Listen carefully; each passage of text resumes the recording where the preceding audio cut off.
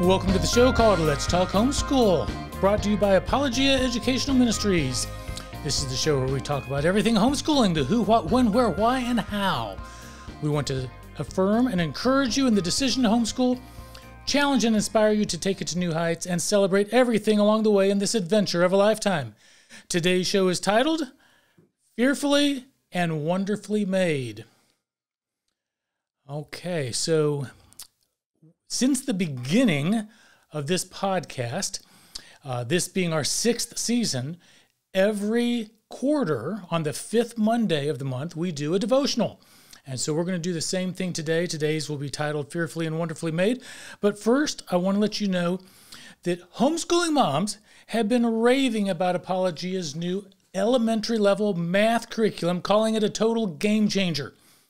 With hands-on math activities and games, short 30-minute lessons, an open and go format, and a suggested 4-day work week schedule, your children and you are going to love Apologia's math. One mom said, "I think I finally found it. I've been searching for years for the perfect math curriculum, something hands-on that has short lessons and has everything laid out in an easy-to-use format and a parent manual for me." Apologia knocked it out of the park with this one. So many homeschool families have switched to Apologia Math after struggling with other curricula and have seen their children become more excited about math for the first time. This February, Apologia is running a sale on their incredible elementary math curriculum. Now through February 29th, you can shop Apologia's math curriculum and save 25% off. So visit apologia.com and discover why so many homeschool families are switching to Apologia and exploring creation with math. Here are some of the covers. There's levels 1 through 6. This is the cover for level 4. And this is the cover for level 3. Again, levels 1 through 6 are all available. Go to apologia.com. And now, Psalm 139, verse 14 says, "I praise you, for I am fearfully and wonderfully made." So in a well-known passage from Psalm 139, David expresses his utmost admiration for the complexity of the human body.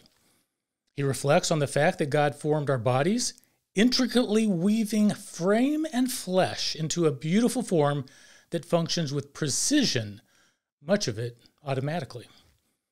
Your Heavenly Father knows you intimately, inside and out. He has determined the number of your days, Job 14:5, prepared you for His purposes, Ephesians 2:10, and He watches over your coming and going, Psalm 121, verse 8. He perceives your every thought and knows every word you're going to say before it's on your tongue.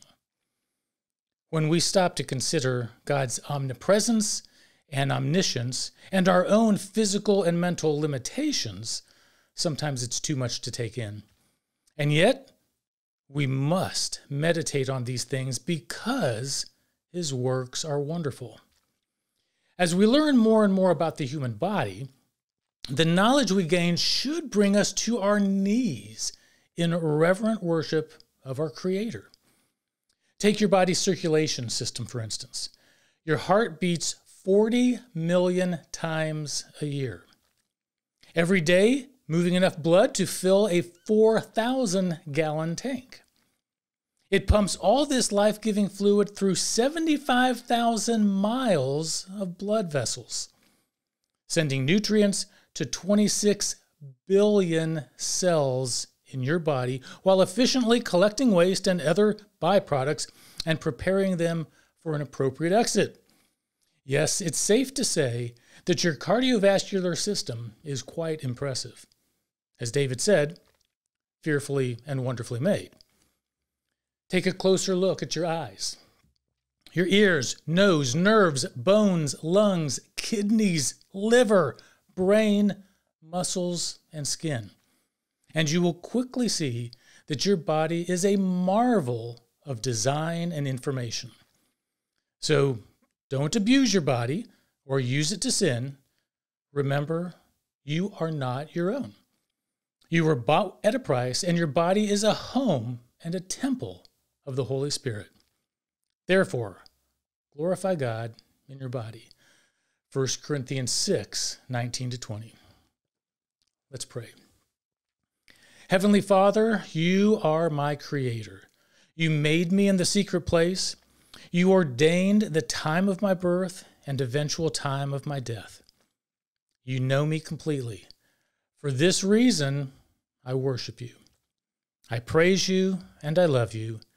Thank you for making my body so efficiently, so remarkably. Thank you for my health and healing.